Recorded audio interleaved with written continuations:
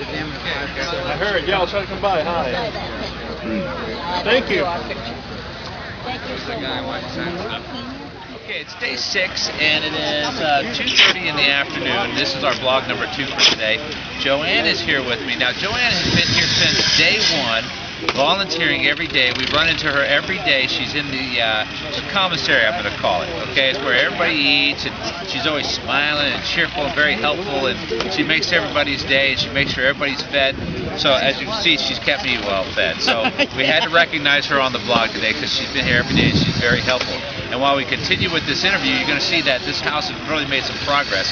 Paint is up on the house, and look at this, a handmade jacuzzi, a bamboo or a little tiki bar that's going to be out here. Lots of things are going up right now. Take a look.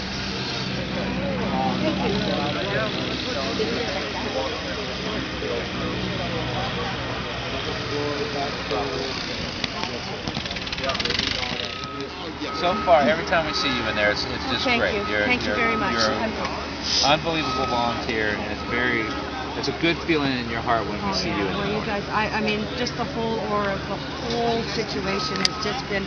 I've met the greatest people from all over the United States. And You gonna be here tomorrow? oh, I'm here right till Friday.